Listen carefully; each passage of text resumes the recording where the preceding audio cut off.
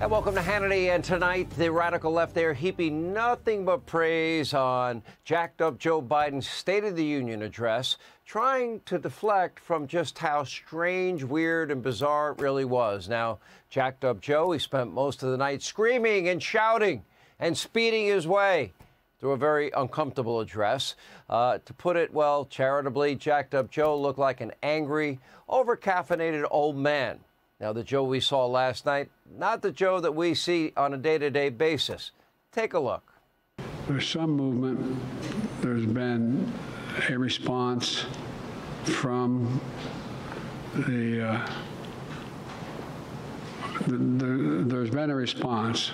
Too many corporations raise prices to pad their profits. Some of you have commented, I wear since the day he died, every single day, the rosary he got from Our Lady of... Every Memorial Day we hold a service. My inherited economy is on the brink. Now our economy is literally the envy of the world. 15 million new jobs in just 3 years, a record. I think that, as you know, initially the president of Mexico, Sisi, did not want to open up the gate. Unemployment at 50-year lows. I better not start the questions. I'll get in trouble. What's your message for Super Tuesday voters? Everyone please move this way. Super Tuesday, sir, do you have a message for voters? Wall Street didn't build America. They're not bad guys. They didn't build it, though. The middle class built the country, and unions built the middle class.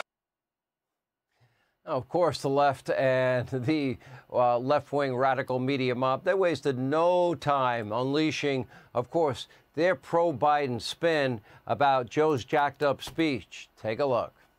This was a feisty speech that at times felt more like a rowdy campaign event than a traditional State of the Union address. I think he addressed this age issue with his aggressive, feisty, ad-lib delivery. I think that helped him. Smoking Joe Biden was on fire during the State of the Union address. He was lit. I thought that was a remarkable, fiery, powerful, vigorous guy. What really, frankly, we were watching last night was the president, his command of the issues, his forcefulness in how he presented it all. I thought he just completely blew away the Biden is too old issue last night. It was his best speech of his presidency by far. Strongest speech. And most importantly, for people that were thinking, oh, he's too old, he's too this, he's too that, man, he like I said, he gave a lot more than he got.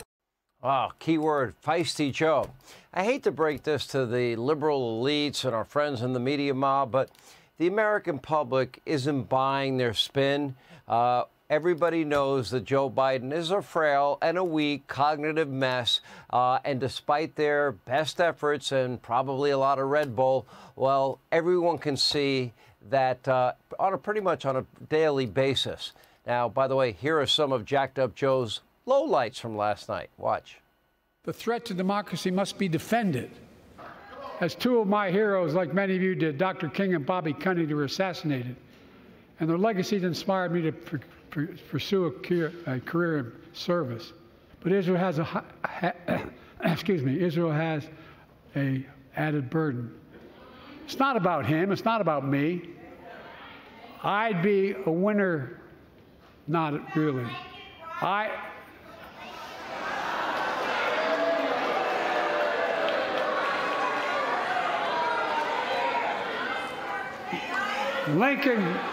Laken Riley, an innocent young woman who was killed by an illegal. That's right. But how many of the thousands of people being killed by illegals? I'm going to get in trouble for saying that, but if you want to get an Air Force One and fly to Toronto, Berlin, Moscow, well, even Moscow, probably. Joe, her name, it was on the button. Laken Riley. Not Lincoln Riley, Laken Riley. You are holding her pin. On the pin, her name was written on it. How did you manage to still get it wrong? The American people, they were taking note, and rightly so. Now, right now, jacked up Joe Biden is underwater across the board. Most recent Gallup poll, He's at a low approval rating, only 38%, a far cry from the 50% threshold that incumbents typically need if they want to win re-election. And perhaps even more alarming for, well, Joe, is a recent ABC poll shows that, 86% of you, the American people, think he is too old to serve another term in the White House. And frankly, he is bleeding support from the Democratic Party base, African Americans, Hispanic Americans, young people, suburban women. These are key demographics that helped elect him in the first place. On every single important issue, well, Joe Biden is receiving failing grades. Now, of course, the Biden campaign, they're taking their big victory lap last night after what was a strange and bizarre address, unlike any we've ever seen before. And of course, they play the race card. I told you this would happen. That's their go-to card to attack Donald Trump. Take a look at this new ad comparing Trump to the KKK. Watch this. I know the American story. Again and again, I've seen the contest between competing forces in the battle for the soul of our nation. Between those who want to pull America back to the past and those who want to move America into the future. Let's take a trip down memory lane, shall we, since Joe's trying to play the race card. In his latest attack ad, well, let's take this trip. You might remember it was Joe Biden, him, in the 70s, when discussing desegregation policies. Remember, Joe partnered with a real former Klansman and a guy that he called his mentor and his friend against school busing and the integration of public schools. He was worried about those schools and children growing up in schools that, quote, his words, were racial jungles. That was not Donald Trump. That was Joe Biden. Biden eulogized and he praised on the former Klan leader and West Virginia Senator Robert KKK Byrd, not Donald Trump. During the 2020 campaign, it was Joe Biden that bragged about working with segregationists, not Donald Trump. This is just the tip of the iceberg for Biden's checkered racial past. Even Kamala Harris called him out on it during the primary campaign back in 2020. In case you forgot, let us remind you, shall we? Madam President, we have predators on our streets.